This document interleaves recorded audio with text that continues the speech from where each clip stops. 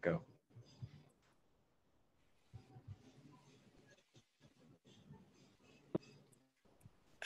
So I hear that you have a message to share with us this morning, Valerie. Well, I was just writing about timelines. Yeah, timelines were coming in this morning. I've written many times about them, but I really felt like, well, maybe people want to understand what's actually happening and to get more clarity about what a timeline actually is, because I felt like right before the 22nd, we actually had a reversal in time. I was in Las Vegas. And so a couple days over the weekend, I felt time was backing up because it felt like a day was, like 7 days crammed into one. So I Yeah. can tell because I work a lot with timelines, time codes. So I can feel the energy and the frequency of what's going on. And then it kind of went the other direction and we shot into 12 or to 222.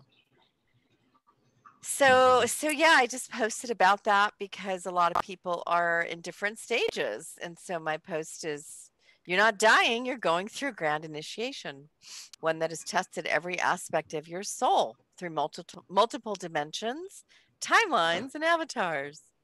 Your presence here is a gift to humanity. And timelines are really groups of information because we of course are in linear time in 3D, but uh, timelines work differently. They're outside of linear time.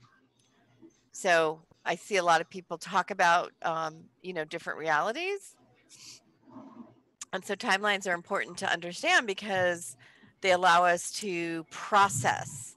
So somebody will be connected with a group of information or group of people from a timeline, and then those people will come back around again if there's something to be done in that group of information. So we were talking earlier about collective timelines. We're in a big collective update right now.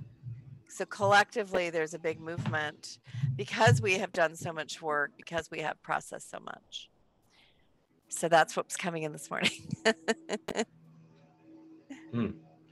Well, thank you for sharing that, and it definitely resonates with me, and I see and understand, and I can really see I can see how this is taking place in the physical. Um, Yeah. so talking about like timelines and multiple timelines and everything, Hmm. um, I know I've seen like a couple of videos and heard about it. Doesn't that have something to do with things like deja vu and the Mandela effect as well? Yes, which I also had this morning. I had some interesting matrix pieces show up. But, timelines are fluid because they shift based on the collective shift and other variables. Mandela is definitely timeline related. And so I know people talk about that a lot.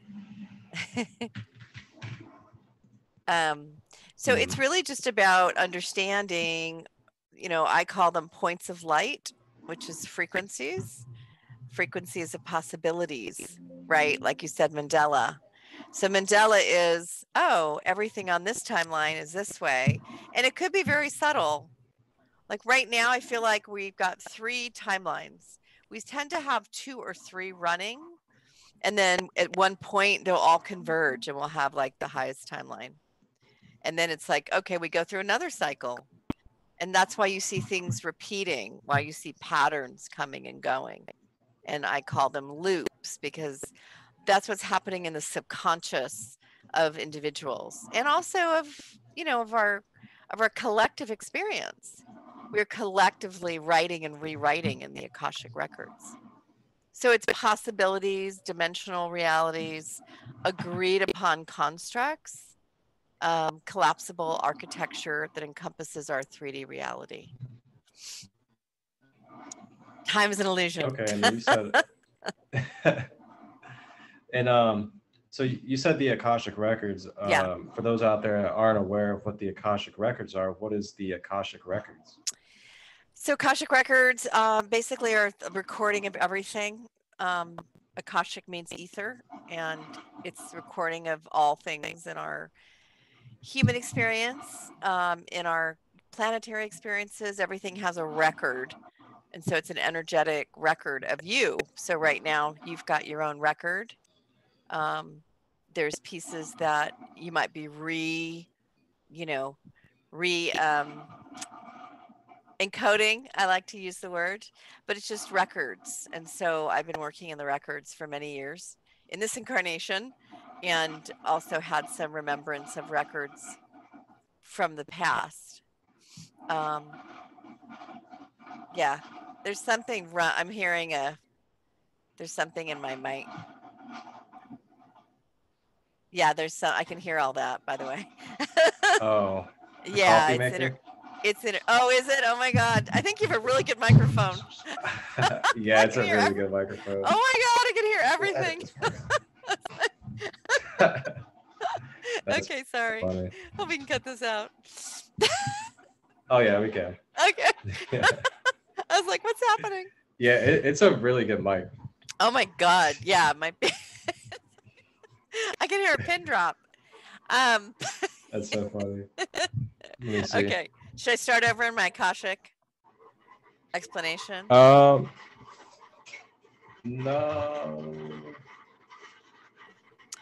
I have light language.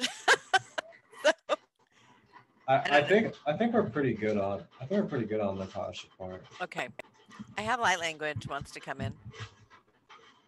Okay, yeah, absolutely. I just want to finish By though wait on my a second though. Oh, okay. Coffee. Yum, coffee. I'm so sorry. It's okay. I was like, what's going on? I didn't know if it was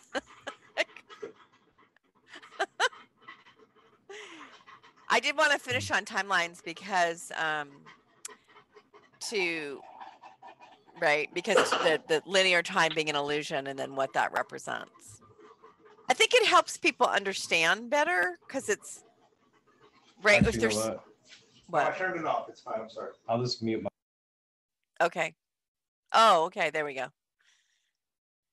So if I continue I want to talk about it only because if an individual understands time as an illusion, it allows them to understand, oh, I'm processing this data, right?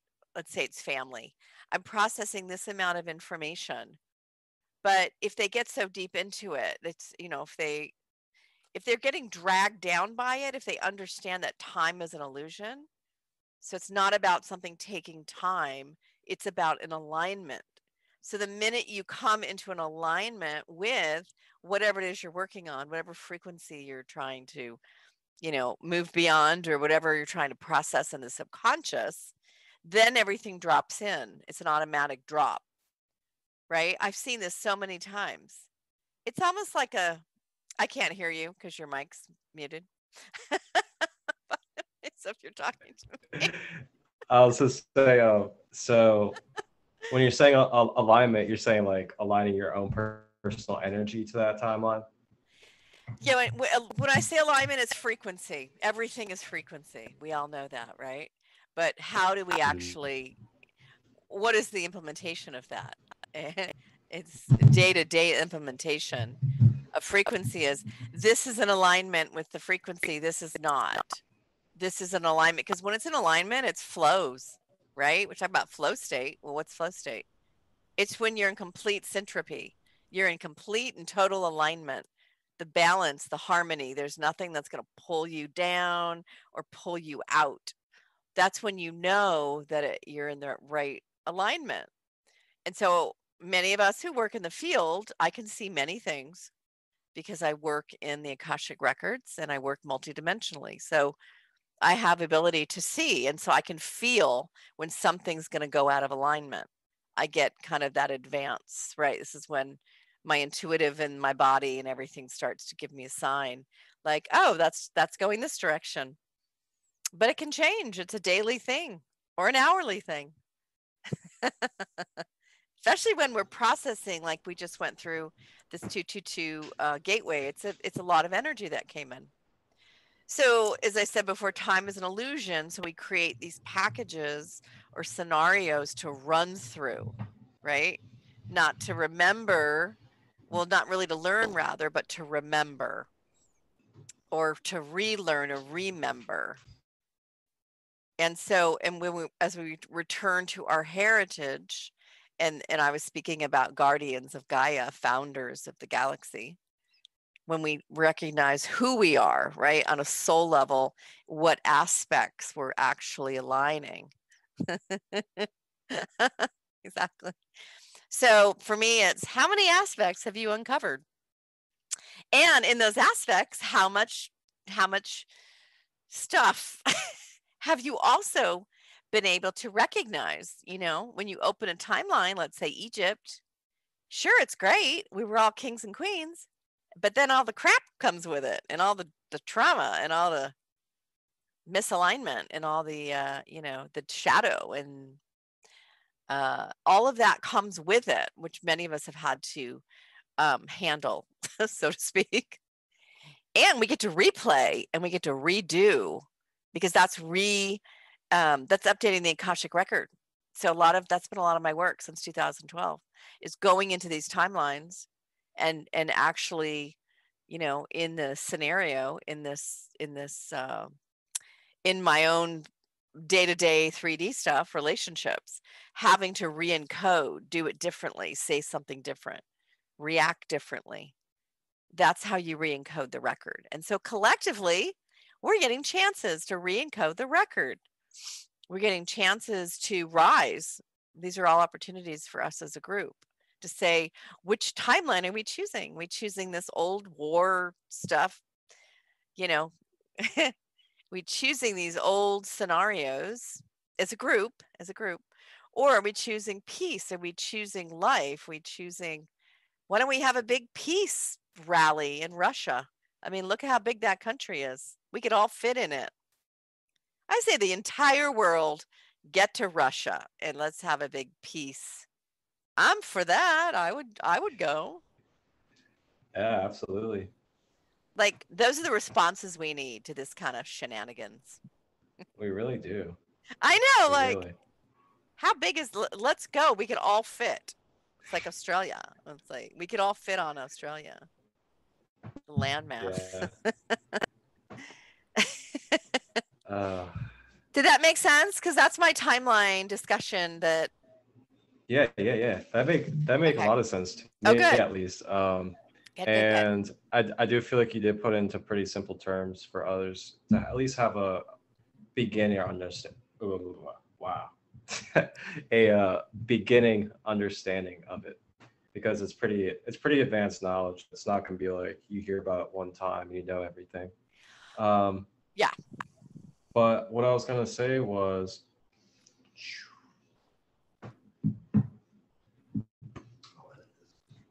timelines. I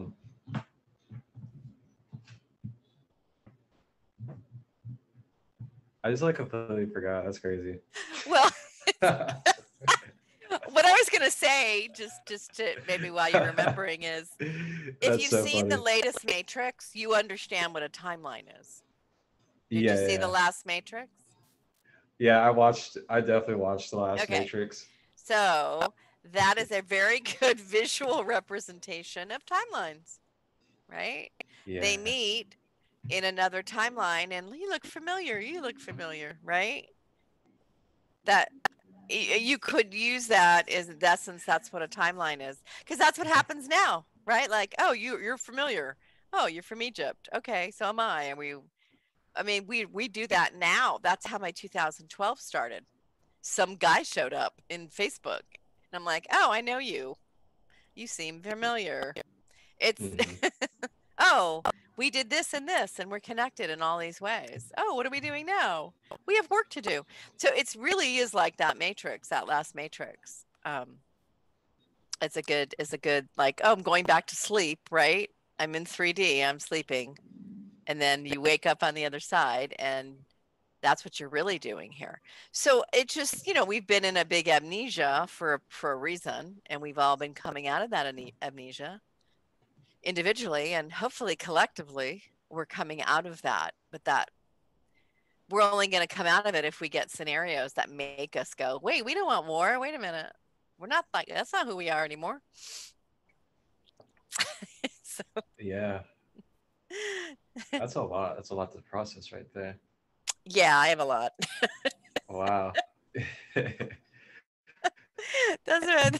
But I've I've definitely dove into timelines and stuff for the last few years a little bit. Yeah. And oh, what I was going to ask you earlier was something I've noticed is you were talking about like opportunities for like old things to be repaired or like make something new with the old. Yes. So it's kind of interesting. I've had a lot of my past female partners messaging me. And I mean, they haven't messaged me in years and they Yeah. just messaged me out of the blue. They're just like catching up real quick. And like, Hey. it was all, it's weird. It's like we never left. The love's still there. Yeah. But Because you but didn't. then but then they're like, there's still current life circumstances because of going part ways and all that stuff.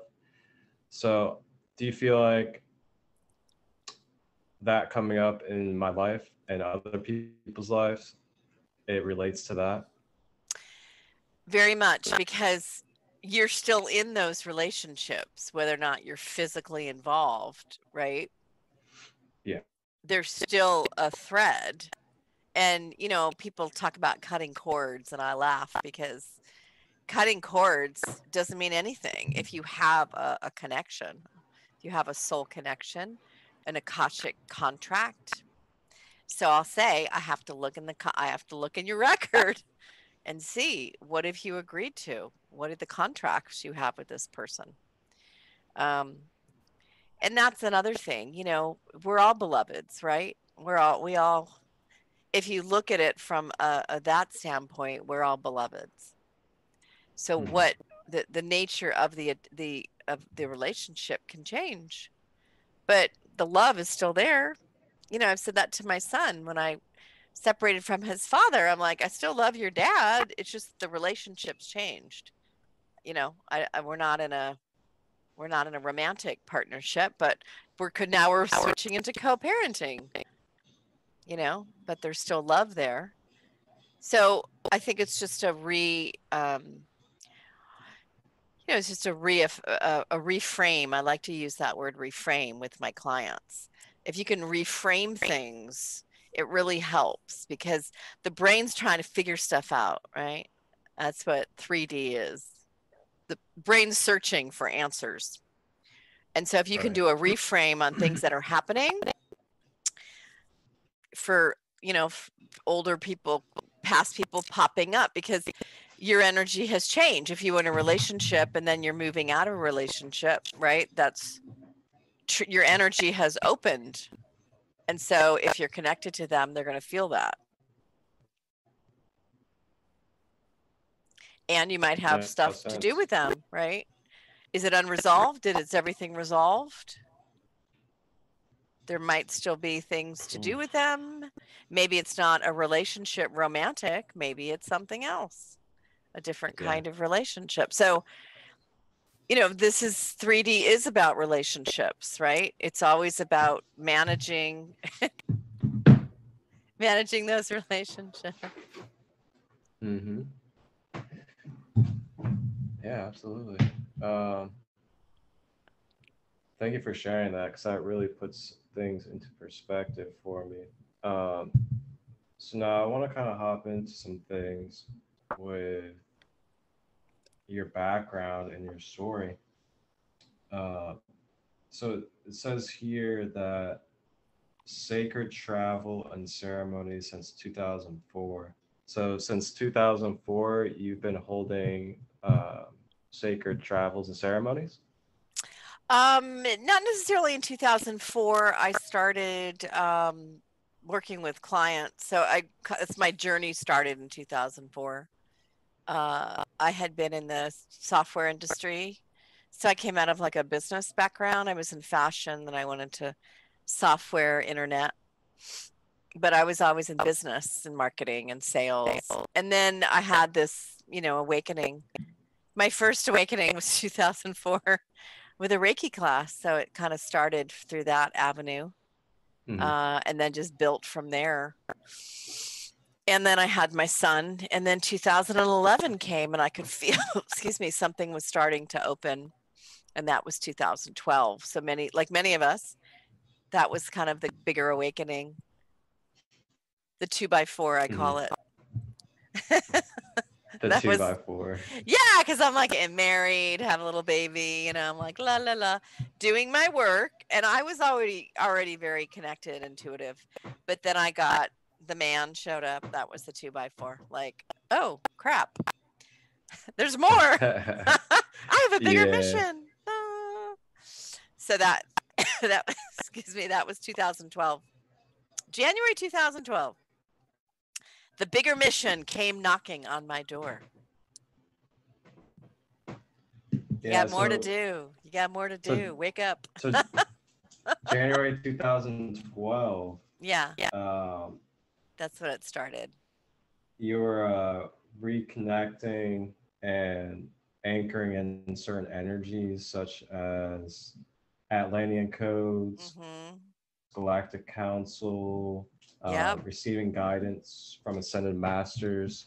So what were some like really key experiences and interactions that you were having during those time periods that were really standing out to you? Well, that's Gaia showed up January 2012, and I was like, hey, and I called Alex, is his name. I called Alex. Gaia's here. He's like, oh, perfect, let's go, we're ready. I go, ready for what? What the hell are we doing? So that was the big, like, oh crap. And then everything started coming in. So Gaia, the Pleiadian Council, I had not had any galactic stuff prior. So I started receiving information. I started receiving messages that I would be receiving codes. And I'm like, what codes? Codes for what? So I started getting ideas of things that were coming, but then it started to become clear. And so Pleiadian Council showed up, and the Atlantean showed up. I had a new guide come in December 2011. He didn't say anything. He didn't talk to me. And then when Alex showed up, he started talking. So all of this started weaving together. Alex, Pleiadian Council, Atlantis, who I was. And then I had all this remembrance. It literally flooded in about my time in Atlantis and who I was and what I'm doing, and Alex and who he was. So that was a huge piece for me because it was overwhelming. I'll be honest. It was just like an onslaught of information and messages and people showing up, and oh, time for ceremony. Oh, what ceremony? So it's like I was getting messages of things that I was about ready to do. I know, I'm like, who's doing that?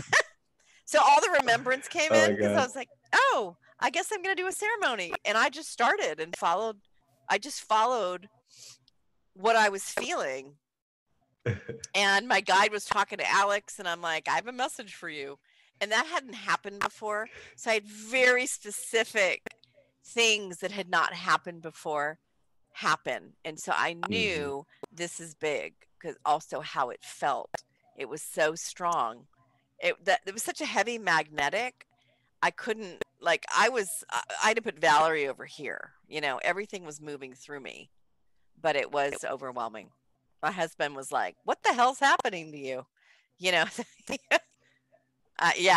was like, where are you? You're not on this dimension. Oh my gosh. Oh yeah, it was major.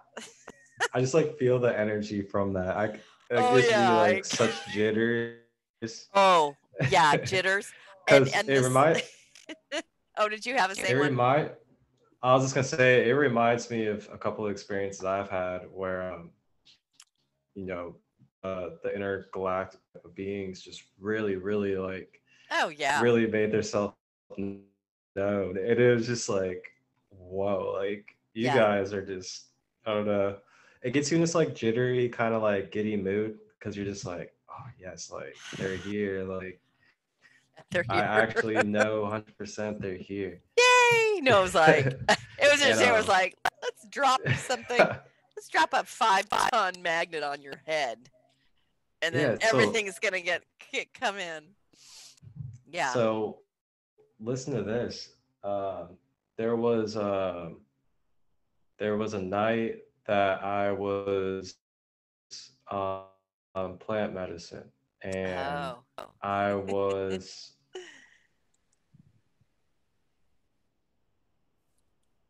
and it was really interesting because and I was by myself, so I didn't have like a shaman or anything that was Oh. doing it for me. Okay. So what happened was I set up a crystal grid and I put the medicine in the middle of the grid on the floor. And Oh. when I do these things, like set up a crystal grid, I fully channel it. I don't think about where I'm placing the stones. Yeah. Uh-huh. So I placed the grid, put it in the middle of the grid, went and got some sage. And this was just complete guidance. Like I had no thought of like what to do next or anything. Yeah. But grabbed some sage, just started like dancing and smudging, cleansing the crystal grid, and Beautiful. then just did a little oming, and then took the plant medicine, and it was just one of the most clear and pure journeys within myself that I've had on plant medicine. Beautiful. And it was so powerful. I remember I was standing and there was a huge download Yeah. in my DNA due to the crystal of the plant medicine. Mm-hmm. And I literally just had felt the whole entire rush of my light just down into my crown throughout my whole aura. And it was one of the best feelings I've ever had in my life. Oh, wow. Yeah, right. Your aspect. So your aspect came in. It's where, Yeah. we're avatars. These are physical avatars Mm-hmm. for the multidimensional pieces that we hold. And they come in when we're ready, right? It's like, oh, phase 2. Okay. Download, right? Your experiences. And so many of us have had that. I'm older than you. I'm considered a way shower because I came in summer of 1967, and I was like, I came in on the rainbow, basically. That was like summer of love, and I was in Orange Oh County. yeah, that's the time. I was Orange County. I came in Orange County, summer of love, so holding that blueprint in my family and growing up in Southern California and carrying that frequency of that rainbow, and I've always had that. So moving into different aspects of being a voice shower while the next generation came in. And my awakening was over time, but I had a very unorthodox childhood with, my parents left the church and got into V50 and Est and Werner Erhard, and it was mind over matter. I was doing that when I was 10. So I had So training. I was trained, even though I don't know how aware they were. We were training. so what are these organizations or groups that you were naming? You said they left the So church and joined. yeah, so Est Werner Erhard is what basically the forum is today. A lot of people go through the what else is it called? It has another name. Do you know the forum? The forum? Yeah, there's another name for it. It's escaping me. But anyway, it's basically just teaching people how to create their own reality. And, Ooh. yeah, it's like the original in the 70s thought, Wow. new thought 70s? movement. Oh, yeah. I mean, my parents got into that, and we were probably in one of the first children's est at that time, my siblings and I. And it was controlling your headache, and you can control your body. You tell your body what to do. I mean, so that's how I was brought up in, in that environment. I didn't have any religious dogma. I had that. Uh, so I was always exposed. My dad was very much about, let's expose you to all these alternative things. We used to get Seth Speaks. That was like a Christmas gift about, you know, this woman who channeled all this information. I think at like 15, I'm reading Seth Speaks. And then he's like, hey, everybody should meditate. And so I went through transcendental meditation when I was 18. So I had all of these different amazing, you know, not regular experiences growing up. And so I had that openness already. So I think that was a big part of just trusting myself. And I had that intuition, even though I wasn't in this field. I always had that intuition. I could zero in, and I had memories of lighting candles, you know, as a witch or whatever, you know. This little blips would come through here and there. But it's not until I started the Reiki, I started the path. Then everything opened up from there. So that was my opening into all of this other stuff.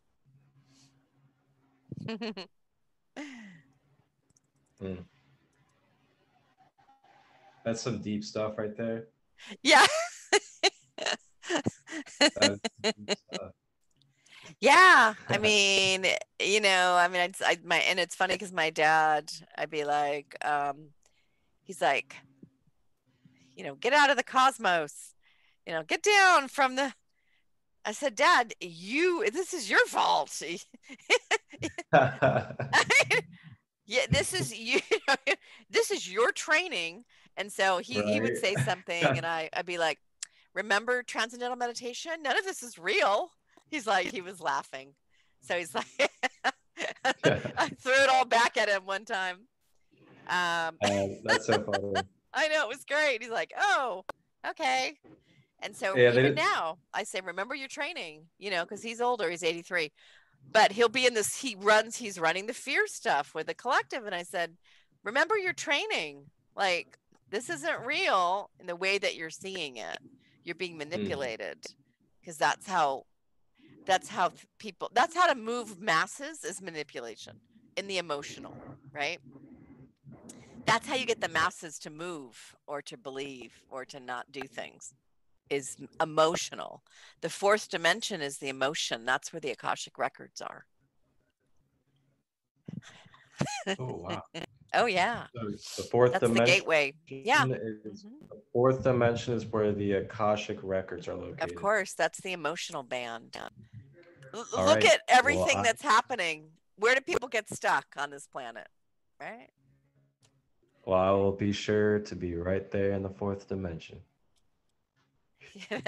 So mastery is about mastering that space, mastering the emotional, right?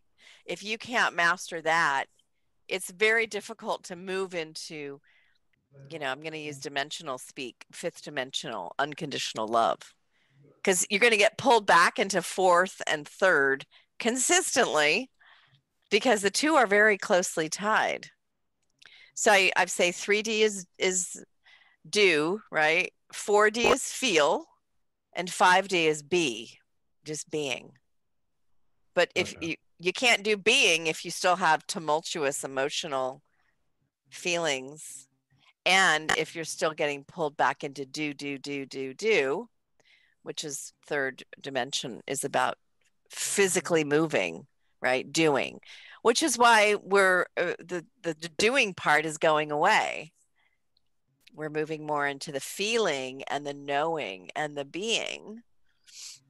And that makes a lot of sense. Yeah. It makes sense why, like, you know, some of us, like myself, other starseeds and light workers, are kind of having this sense of like just going ahead and kind of drifting away from their normal job. Yeah, you can't do it. I also get this feeling that it's more of like, because you're saying it's not going to be as much physical. It's like we're called to work from home more often, the starseeds and light workers, and we find ourselves being at home more, connecting via these technologies. Yes. Or within our homes with others. Exactly, because, well, we're also in a completely different paradigm with technology that our ancestors or our parents, even that last generation, they didn't have it. I mean, my dad had an Apple IIe, and that was like, oh my God, you know? Yeah. When I was in the 70s, when I was a kid, that was late 70s, early 80s. Not that long ago. I mean, I used to play, you know, Dungeons and Dragons in speak. I had to say, pick up the knife. Okay, there was no visuals. It was literally text. You had to give text instructions. Oh my God. Oh yeah, and it was like so exciting, you know. Oh, pick up the knife and run. I know. I was like, what am I doing? Could you imagine? Could you imagine? That's crazy. Yeah, could you imagine? How far we've come. I know. Think about that. So think about how, and it's why it's why things are happening so quickly. It's why we're having such an advancement. It appears that time is moving so quickly because we are collapsing so much in such a short period of time. Right? And we're doing away with the unworkable permutations. What doesn't work as a collective was for an individual, you know, and we'd have to run all these scenarios. That's another timeline thing, right? It's just like a movie. You get to run the scenario out. And so, like I ask, what are we willing to handle? What does everybody want to do? Do we want to still do the war stuff, or we want to just do peace and fun stuff and get naked and eat fresh fruit? Whoa. Uh-oh. The Zoom call is about to change. No. Let's all get naked and show up in Russia. I'm serious. I'll bring the fruit. Yeah, like, you know, that's when things change, when those kind of, you know, when we hold that field, right? I'm going to hold that field. Exactly. This field right here, the cheek field. It's the dimple field. I'm going to hold the dimple field. So because everybody wants the same thing, right? It's just that if we've come from such a, you know, thousands of years of this generally oppressive situation. And so we get to work through, and these are the old, these are the old grids, the old infrastructure. So it's some of what I hold because I carry a lot of the ancient blueprints.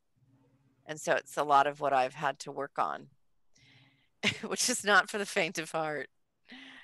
I work a lot with star seeds, but I work a lot on the ancient grids. To be honest, I'm almost done. I feel like I've done that. I've done that work. Done. Mm-hmm. I've done my part in those grids. What's so what is grid work? Grid work is a physical, well, you don't have to physically be on the ground, but a lot of times you do, where you're taking your specific frequency and your codes and going to a piece of land and doing whatever needs to be done. Sometimes just to physically be there is important. Because I've said this, we're walking ley lines, you know, we're walking frequency generators. So we get moved around the world, right? A lot of us. That's why you'll be suddenly like, oh, I have to move to Zimbabwe. You know? I gotta go back to Ohio. Yeah, exactly. You have to go back to Ohio. Which is funny because my friend just said, Ohio, I'm getting Ohio. And I said, what came to me instantly was the serpent mound. Oh yeah, Serpent Mound. Okay. And so I went and looked it up and found a map, and literally the map looked like the serpent looked like sperm and the mound looked like an egg. And I'm like, oh, this looks like an ancient fertility site. That's what was coming. Oh man, I forgot about Serpent Mound. Yeah, you gotta go. I've been there. You gotta go. Okay. So I'll go again. Yeah, because what I saw in this ancient drawing was, this is a fertility. This is about fertility. And isn't that what we're doing right now? This is a primordial, right? Because we're working in primordial grids. Those are the ancient grids. Yeah, and aren't we seeding, right? Aren't we seeding what we want in these fields? That's a lot what grid work is. You're seeding. You're either updating, you're healing, you're updating, you're seeding, you're negotiating. A lot of times I'll go Being. in because I act as a mediator. I speak many different light languages, as you know. Mhm. So I will get pulled somewhere because Beautiful usually light there's, language. oh, thank you. Some are a little rough. Some depends what I'm saying, depends what I'm doing, or who it's about, or what's happening. But and so I'll go to the land, and I've already done pre-work, right? I've already done work, but I physically go. It's just like in regular mediation. You do all the paperwork, and then you show up and shake a hand or finalize things. So like my last grid work assignment was Kauai, and I did a lot of pre-work, and then I got the go-ahead to go. And then I landed, and the dragons came in and thanked me for coming. And so I land, and then I just follow my intuition. I bring all my tools. I don't sometimes know specifically what I'm doing, what I'm going to be doing. I have an overview, but it just kind of unfolds as I get there. So staying in the mystery of everything is so important, you know, and that's that 0 point. And I say, I have a beloved coming in that I've been weaving with. He lives in Beirut. He's coming Monday. And I said to him, I have no expectations once you land, because I don't know. You know, we've been doing all these sorts of things long distance, but I have no idea what's supposed to happen when you get here. It could be a beloved thing. It could be something else. It's just being in that very neutral place without the attachment of, oh, it's going to be this, oh, it's going to be that, or it's got to be, I don't know. I've done this long enough. Like, Yeah, exactly. I have no idea. I mean, I have some idea, but again, this is timelines, right? I have ideas, but it's not just me, it's also him. And so what's going to load? Even him coming, I got like one day he's not coming, the other day he's coming. They're timelines, because he's also negotiating a big field over where he is. That's very ancient, all that land over there. So, you know, and I tune into the land, say, is the land going to let you go? Because that's important, right? You'll get blocked from going somewhere if it's not ready. Like I'm supposed to be in Maui. I've tried to go to Maui twice now. And I was going to be there a few weeks ago, and I got, nope, not time. So, you know, I think a lot of us are used to being in the flow. Like you got to book a flight and then cancel the flight, or make a plan and then cancel the plan. It's part of being in this kind of flow state, because the energy, the alignment has to be there. I'm very tuned into that. If it's not 100%, I'm not going. I won't go. It has to be the flow has to be there. And so I can tell when something starts to break down. Like, okay, for us, this isn't going to happen. Something's happening. But I wait literally to the last minute. Like for Maui, I was 2 days prior. I just said, okay, am I going? Like, nope, don't go. Okay. That's how it works. Yeah, I've had a lot of I have language for like that. Have you had the Oh, same? Yeah, I'm feeling something's coming in. It's a language. nothing. Do you want me to drop some language? Please. Okay. Atama shambach dai samale mendan iza vosha mesoan shendame no nai besa vosha mohane lachtai de kama machna le matsame chomania pata nika pano marna shamai kutamani liamronda tela sakesa vosha hanzial de kama na le patano esamania taiko ya mahondai tai kutamena el hando kasamba churambata e kukula mart ama kiamania pata ela maku ala sahanjeta en sabachama el handa kasamba chu anchendamani dema nohanda katama nohanda apa utamenaita e sakatauta patai kotaita Then my heart is expanding. It's coming through my heart. You're muted, by the way. You felt that? Wow. Yeah. I felt that specifically in my third eye and crown area. Oh, beautiful. Okay. So everything's a yeah. lot brighter. Oh, good. Yeah, Frequency. a lot brighter. Good. I love about light language and being able to just tune in and quiet yourself and listen to the frequency and feel it, you know? Yeah. It's not about trying to figure out what it is or what it means. It's just being with it, allowing yourself to feel and just feel what it does for you. Yeah, frequency. You know, I speak frequency is what I say. And the language does many things. It communicates directly into the, you know, the subconscious. It bypasses the conscious. So I'm speaking into your field, the field, right? Which is a lot of when I go on the land, I'm speaking into that field, whatever it is, whatever is needed. So that's what that grid work is. Whatever is needed, right? And I noticed there'll be like a group of people will be traveling and doing grid work, and then they'll stop, and then another group of people will go in, right? So a lot of times the whole soul family will show up, like Egypt is a prime example. It's like, oh, I'm going and I'm going, then she's going, then he's going, right? We're all going at different times, sometimes together, because we're working on different pieces. We all carry different pieces to a puzzle, to a timeline, because a lot of us are ancient. We have been here a long time in many different iterations, and we carry that frequency with us, so that knowledge. Yeah. Oh yeah. Oh yeah. So for those who are out there, you know, the average mind that just is not really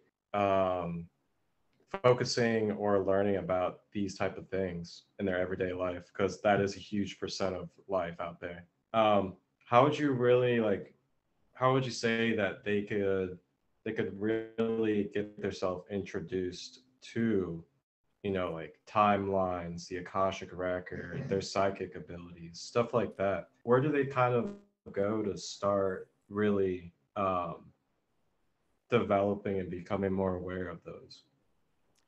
Yeah, I mean, it's a good question. I feel like, you know, mentioned it earlier, a lot of people go through these plant ceremonies, even cannabis that opens up, you know, that brain, a different, the theta, you know, the brain waves. So it's really what resonates with you. Some people do that. Some people meditation. I really never did anything. For me, it was just because I've been meditating since I was, you know, 18. Like I've kind of already had that orientation. So I just started listening to myself. So it's really anything that allows you to unplug, so to speak, from the mental framework, the mind, straight mind, which is meditation or anything, Reiki, any kind of modality. Just being silent, you know, having that time for silent reflection. And just understanding that there's more than this physical reality. Because once you understand that you're not just the body, that can open up so much, because that means you're, oh, I'm going to look beyond the third dimension into the fourth. And then just follow your heart. You know, I say follow your feel.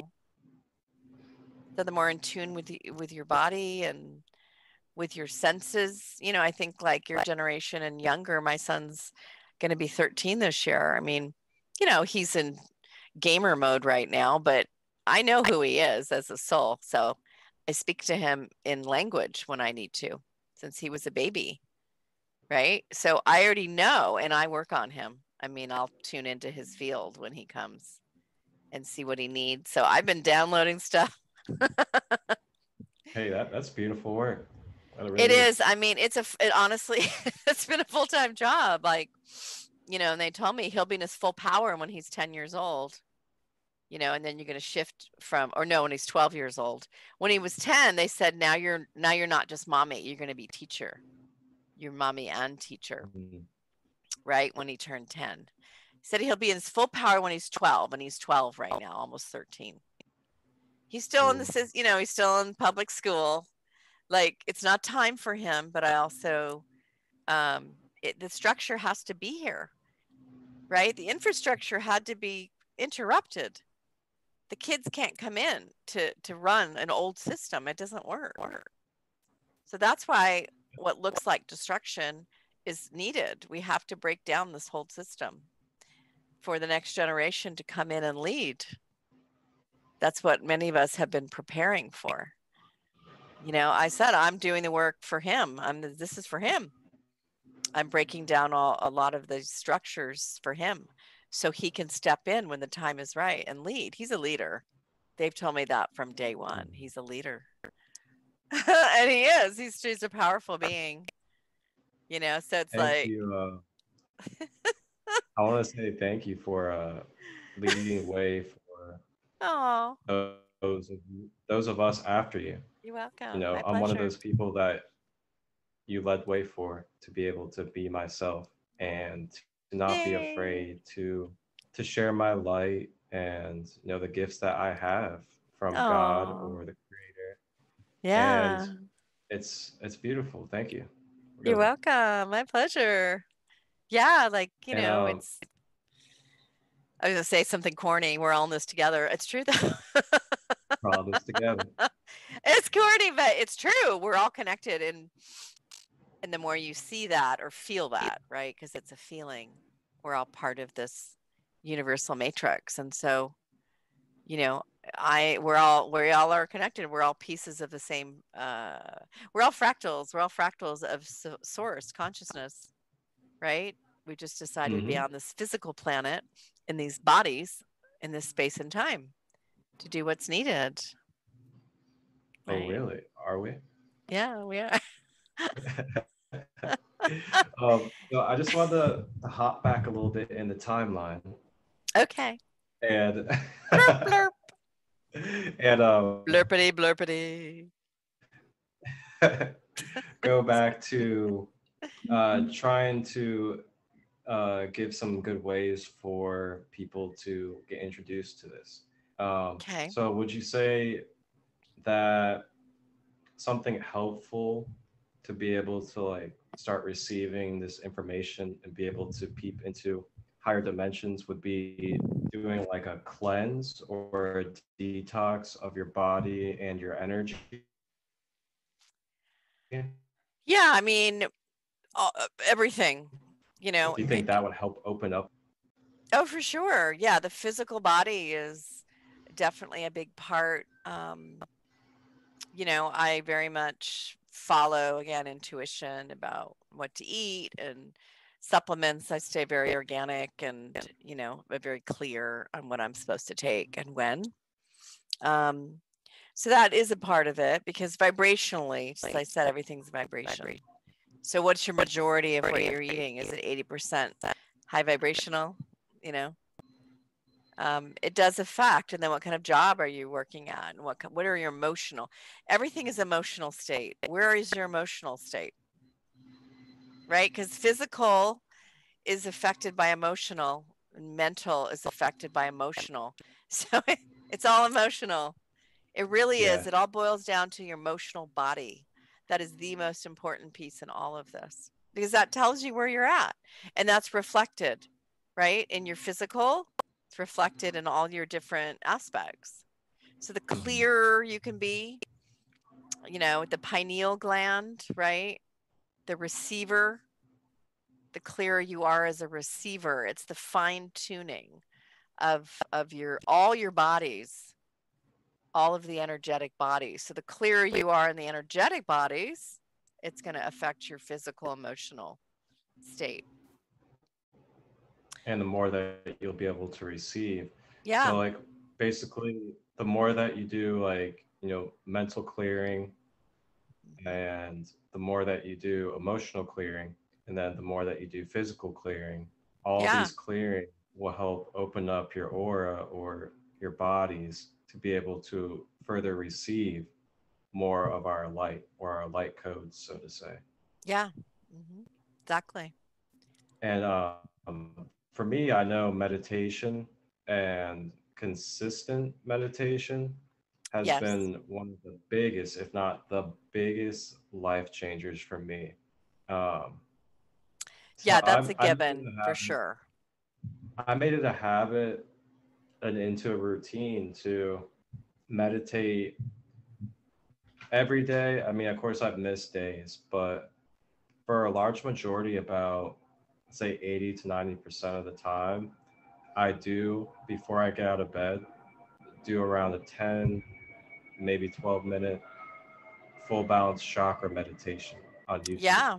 Beautiful. Every morning before I start my day, before I get out of that bed, I balance and clear my chakras. Yeah. Yeah, it doesn't take long either, you know. These are short practices that can be done in 10, 15 minutes. So, I mean, everyone should be meditating in some way, shape, or form, some mindfulness, something. For me, that's baseline. And then whatever else on top of that. Yep. Um, And that could include right? just taking a walk in the morning. It could be just sitting out Yeah. in the balcony, writing a poem.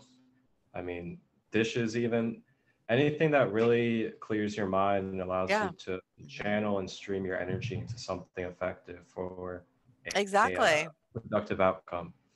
Yeah. Because remember, it's all brain waves. So if you look at the brainwave states, right? What brainwave state are you in? And then what are you doing in that state? Because that's where, if you look at the waves gives you an indication. That's how we process. So, you know, we're a mix of waves, brain waves, and body stuff, which is the hormonal. You know, it's a matter of what does that all look like? Because, like I said, we are part animal. Our DNA is part animal. So we're going to have those pieces, which is also what we've been moving out of with these DNA updates that we've been receiving. We've been Mm-hmm. upgraded. Our you know, avatars have been upgraded. I talk about avatars, new avatar bodies today. So we're actually updating the avatars, which is why some people are leaving the planet and some people are not, because the body, the physical body, will start to entropy, degrade, if it's not receiving what it needs. I mean, that's what death is. It's just a Makes sense. degradation. Yeah. Well, that makes sense. Why here in this last like week or so, I've taken upon to fully start embodying, the name and energy of Crystal Light rather than Marcus, because Yeah. it's upgrading time, and Yeah. it's time to really embody what we want to see on this planet, and embody what we need to embody to be able to produce and manifest what we want to see. Oh, Embody, embody, embody. um, so I Naked just with want fruit. to, oh my God. um, I just want to ask real quick, what out of all of your practices that you're certified in, which one is your favorite to practice? Probably Akashic field therapy. I've been doing that since 2005. I love it. I love it. And It's like my investigative, you know, side. I like and digging. why? I like digging in people's stuff. I'm What an are archaeologist. So if I could ask you, um, without sharing anybody's personalness, Yeah. what what's like one of the most definitive experiences you've had looking in the Akashic? I mean, there's a lot of traumatic experiences, but there's, I think, just again bringing awareness to me personally. I mean, I've done a lot myself, and also like, you know, finding out why something is happening. I mean, for me, that is such a powerful piece. What's happening in the subconscious? You know, what's happening in 3D and in the conscious awareness? Why is this happening?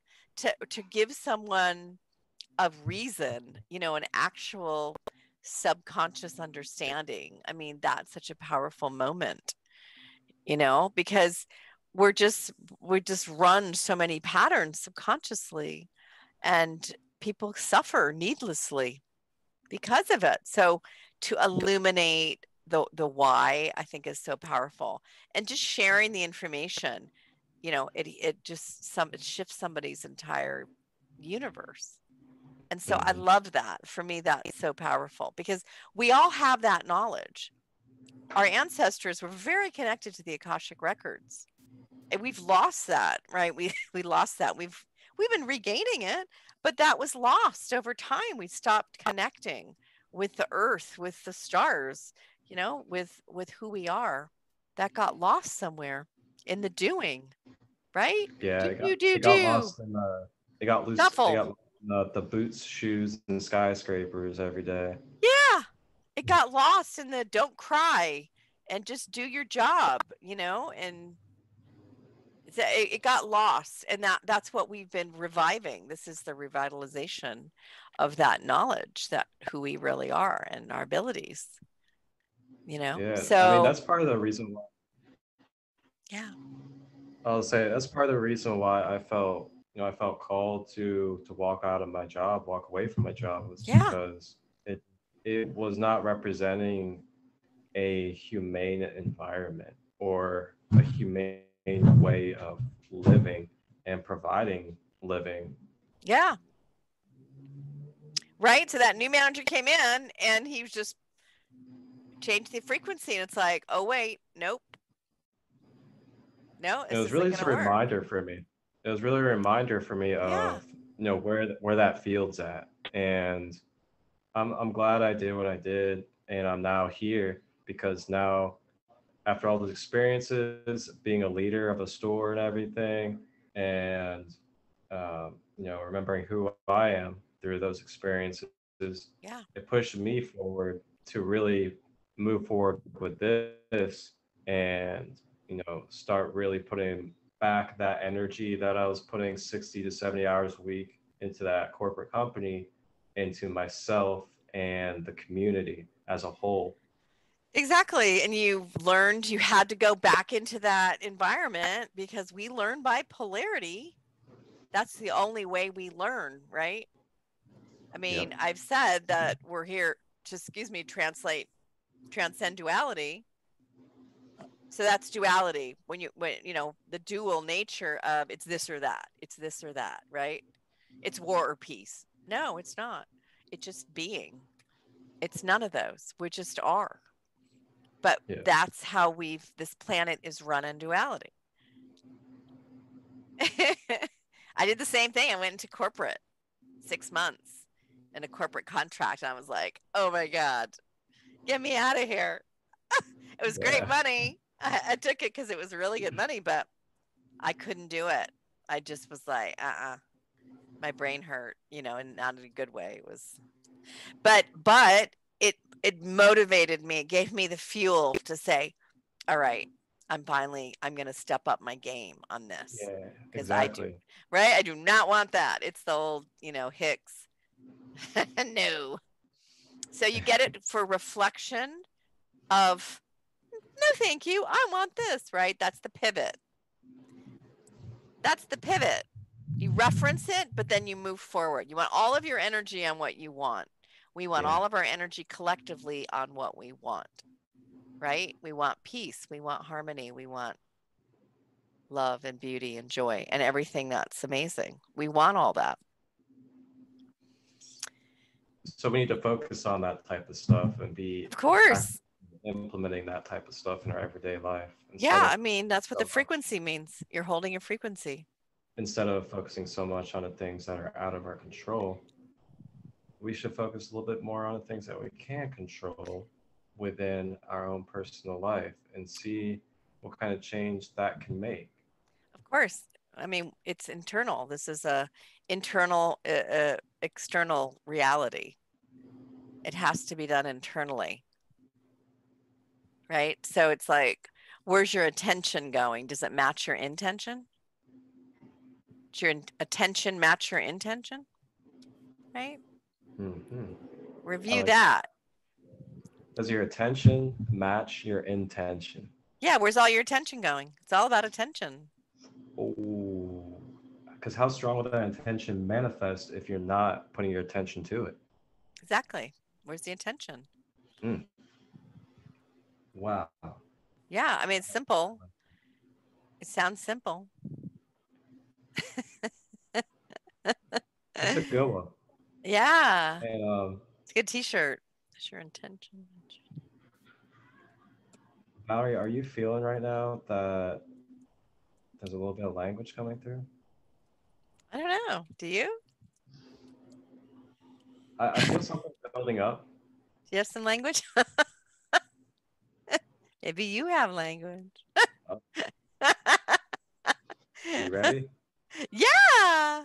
Uh-oh. Hell yeah. I want to pass the baton. I'm ready to go lay on the beach all day. Okay.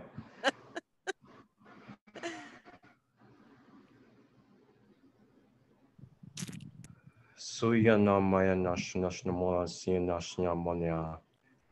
Konashinya sanushnyanya sanushnyanya sinashnya. Onashinya solo sian.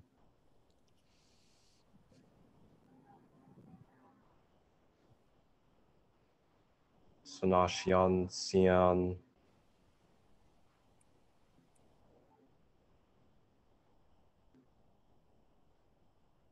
Vomayan. Somayanan.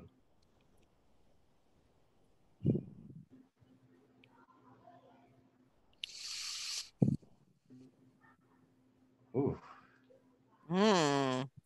I felt that. I haven't done that in a while. It takes a little courage sometimes.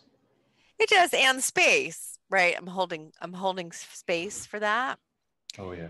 And that's a big piece. A lot of us are space holders.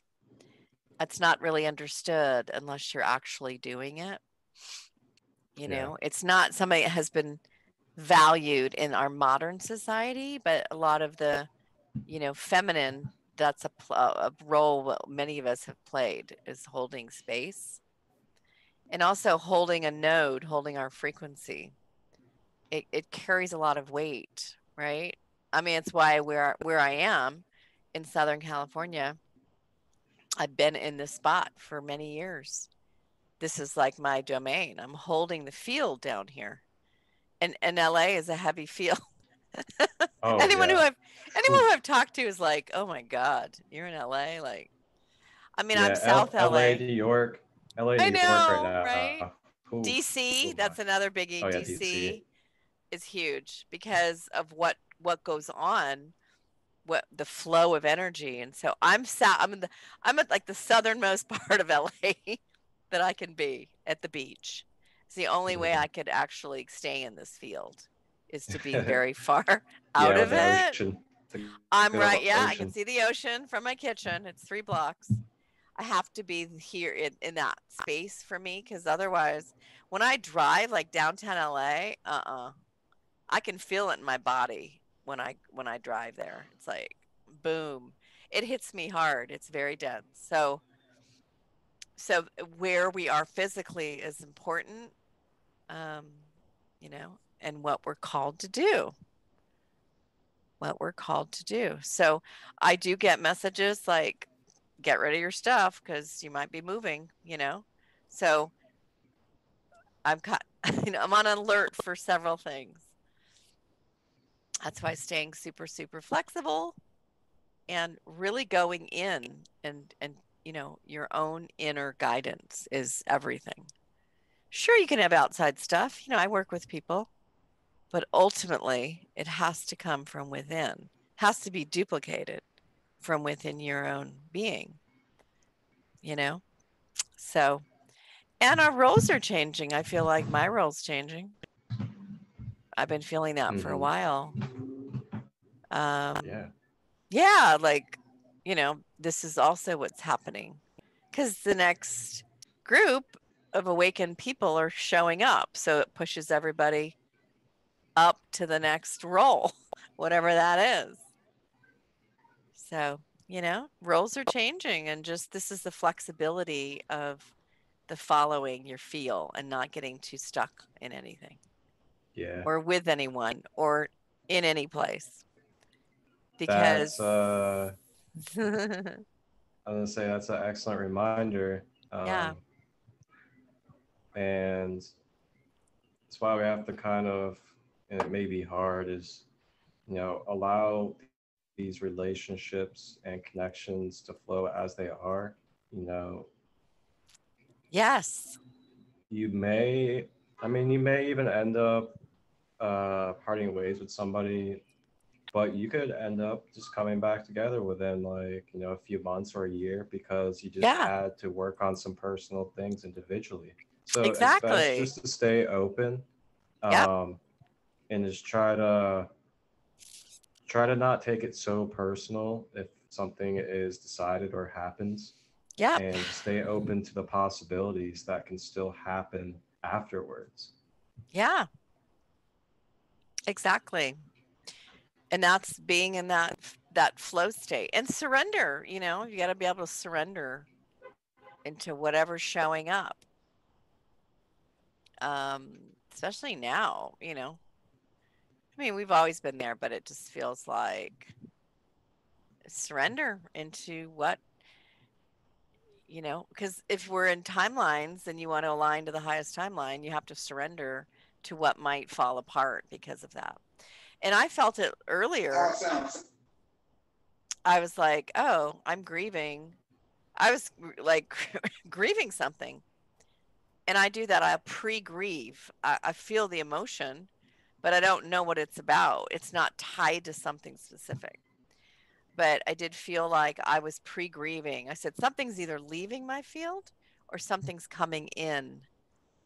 There's a grief, though, something that I'm releasing attached, right, to that. And I did lose a dear soul brother and short beloved. We were beloveds for a short time a few weeks ago.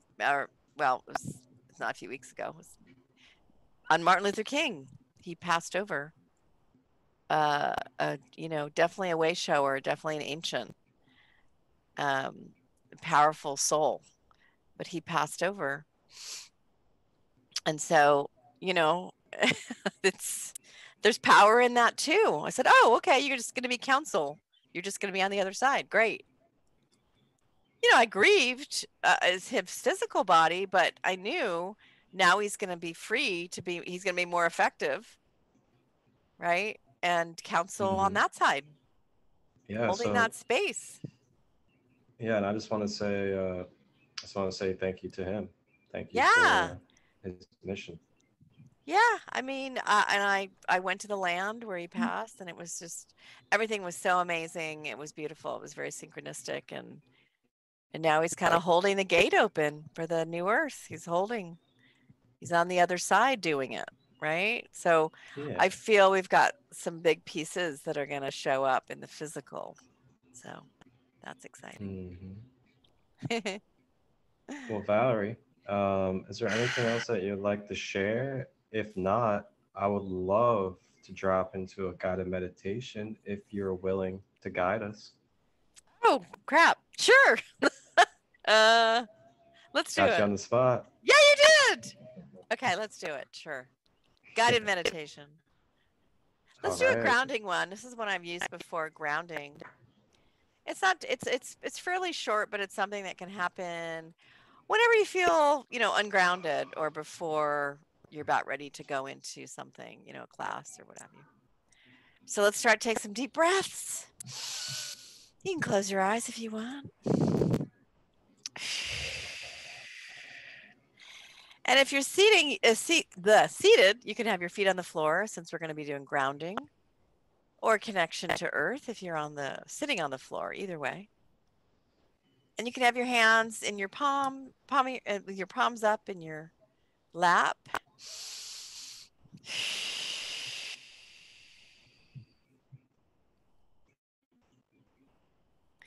Funny, I'm seeing two different meditations. Let me see which one wants to come in. Let's go with a grounding one. Just imagine an anchor, and there's an anchor at the root chakra, which is at the bottom of your spine. And that anchor is going to allow you to ground. And as you take a deep breath, imagine that anchor slowly going down into the floor, through the floor, into the earth, to the inner earth, through the magma, down into the center of the earth.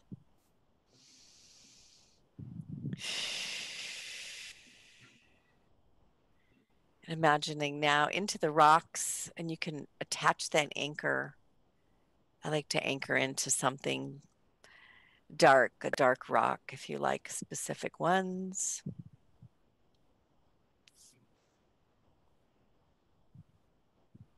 Obsidian is a really nice one. So just kind of anchor that in and feel that grounded presence.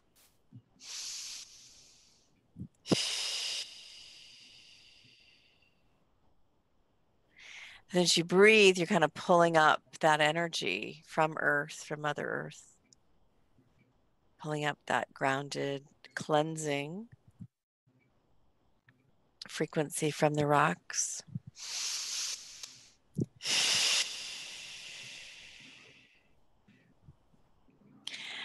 And you start to feel more refreshed. You can leave that anchor in if you'd like, if you're going to continue meditation. Or you can unhook it at your root chakra, but always knowing that it's there. And then you can easily step back into that space and reconnect that hook into the inner earth.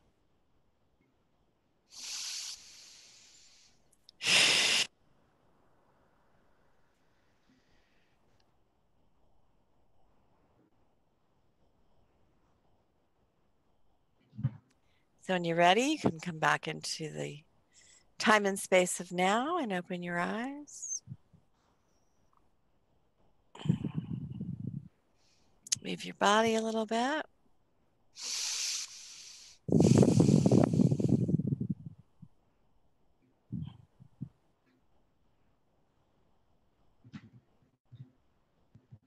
So it is. And so it is. That's my short grounding meditation. And I'm going to do some show and tell.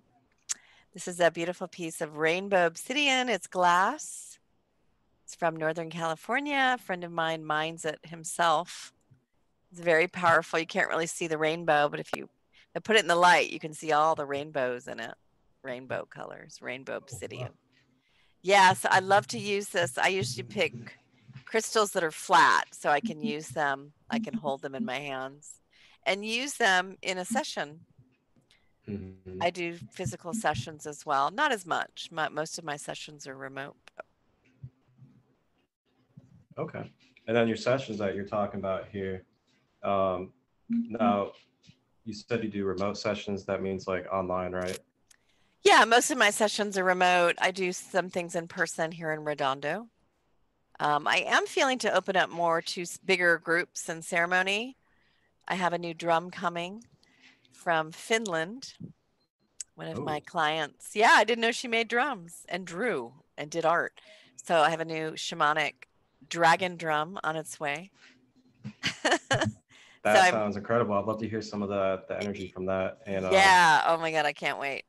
Also, yeah. What I was going to say is if any of those connections that you have are interested in hopping on to share, their stories and their resources as well, feel free to connect them. Okay. And I would love to have them on. Okay, and, wonderful. I just wanted to ask you about your offerings. People can access and ask for appointments through your website, correct? Yes, I have some information there. Square Up is my appointment booking site. And so all of my sessions and exchange is on there. And then you can book directly through my calendar there. I do offer a 15-minute consult at no charge. So, if anyone wants to just chat with me and get a chance to kind of see if there's a fit. I do very high level work. A lot of people come to me. I get a lot of referrals. if people are stuck and not able to function, especially with Star Family, who have contracts or things with the galactic. So I do a lot of mediation with individuals as well. That's amazing work. Yeah, it is. I'm very grateful that you're here. Thank you, honey. Likewise. Of course. It is my pleasure. And can they also access scheduling these offerings through ValerieElster.com? Yeah, my website. There's a link. Okay, so that was ValerieElster.com. That is ValerieElster.com. It's Elster, E-L-S-T. Oh, E-L. Yeah. I'm sorry. It's okay. So E-L-S-T-E-R. Yeah. ValerieElster.com. Yes. And that was Valerie Elster, everybody, out of Southern California, the wonderful Akashic, Oracle, Galactic Council, Earth Guardian. Thank you for joining us. Thank you. Thank you for sharing your energy and your sacred light. Oh, thank you. Thank you for having me. So it is. Okay. The illest to be, no ego, machismo with fuego. Kundalini is my payroll, saucy like queso. Watch me whip with a wrist, no watch, only crystal bracelets. Yeah, we stay lit. Yeah, we stay lit.